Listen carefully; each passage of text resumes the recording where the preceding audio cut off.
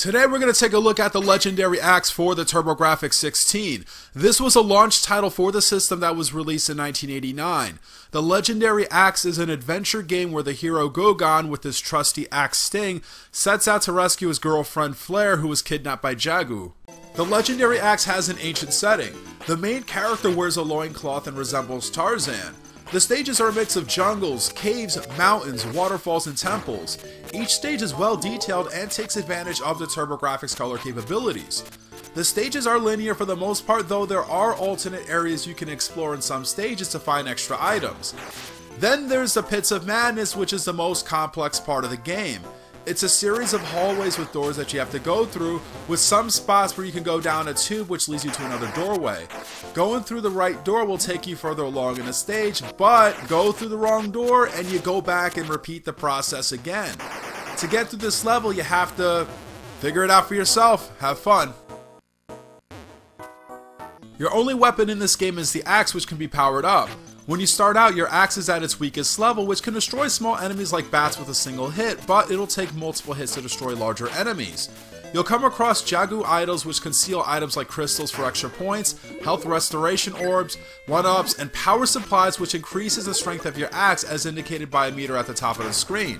The strength of your attacks depends on how much the power meter is filled. Each time you swing the axe, the power meter depletes and refills over time. If you're constantly swinging the axe, you will do minimal damage to enemies since the meter doesn't have a chance to refill. In the later stages, you have to be more patient with swinging the axe since enemies take many more hits to defeat.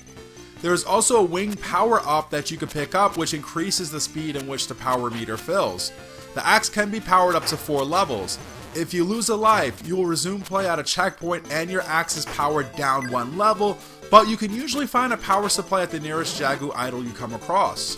The legendary axe has a solid mix of enemies to deal with. The most common enemy you'll come across in this game are the nomads. They wield an axe like you do and they come in different colors. Each color represents the different abilities of the nomads. They have different moving, jumping, and attack patterns, and some will throw axes. There are some nomads that can block your attacks. You have flying enemies like bats and moths that fly around the screen. They're harmless for the most part, except for when you're jumping over a ledge. There are other flying enemies like eagles and aqualungs that'll home in on you. Rockmen disguise themselves as boulders and reveal their true form when you approach them. One of the more annoying enemies are the frogmen who jump out of the water and spit fireballs at you. The toughest enemies to deal with are the cavemen and Punjabis who wield clubs and spears and can dish out serious damage. The one enemy you want to avoid at all costs are the monkeys, which will cling on to you and quickly drain your life. The legendary axe is known for its difficulty, and a lot of that stems from getting knocked back and falling into a pit when you're hit by enemies.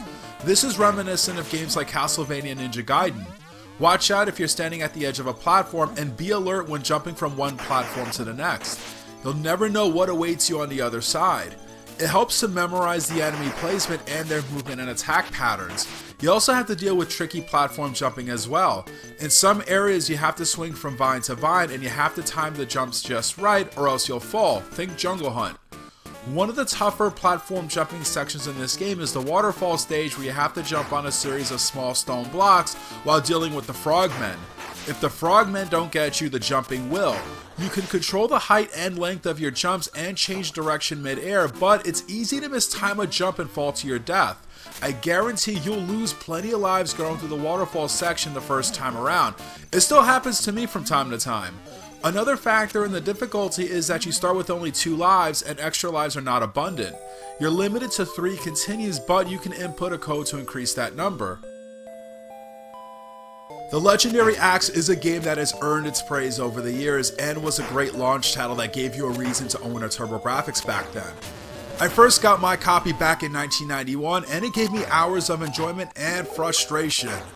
The graphical presentation is well done with lots of details and colors in both the backgrounds and sprites. The large size of the final boss was a selling point for this game.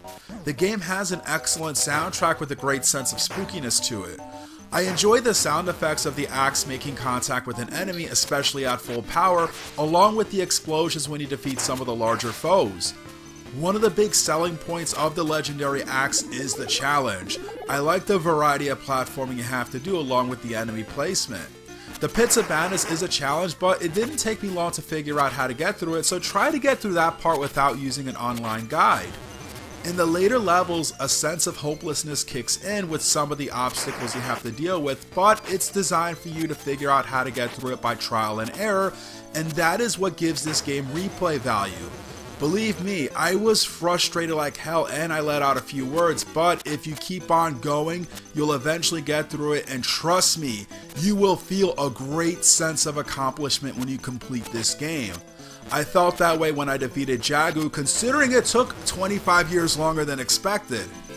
There really isn't much I have in terms of negatives other than the occasional misstep when it comes to jumping, and that in some spots late in the game, you have strong enemies placed near a Jagu idol. Sometimes I end up wasting a strong attack on the idol when I thought I had made contact with the enemy. You have to watch out for that. The Legendary Axe is an absolute must-own title for the TurboGrafx and is reasonably priced given its level of praise and limited distribution. Sadly, it has never been released for the Virtual Console or the PlayStation Store, so you'll have to go the emulation route if you don't own a TurboGrafx. I hope you enjoyed this video, and as always, thanks for watching.